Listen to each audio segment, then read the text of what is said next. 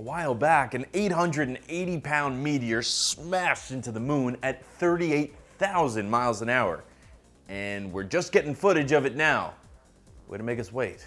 Hey everybody, I'm Patrick Jones and welcome to Buzz 60. The footage comes from the Moon Impacts Detection and Analysis System, or MIDAS. I'll agree, I was hoping for something a little more Michael Bay here, but it's still pretty cool. Here on Earth, there's a good chance it would have been burned up in our atmosphere. Although we shouldn't take that for granted after the meteor that exploded over Russia causing major damage. MIDAS is saying the meteor hit with a strength of 15 tons of TNT. And the impact that gave off light as bright as the North Star was 3 times larger than a meteor that hit our moon at 56,000 miles an hour, creating a 65-foot crater. It's great that we get to see these impacts from afar. It's just scary because these objects are relatively small. I think it's time to put a lot more thought into what the plan is when Earth's lined up by a monster.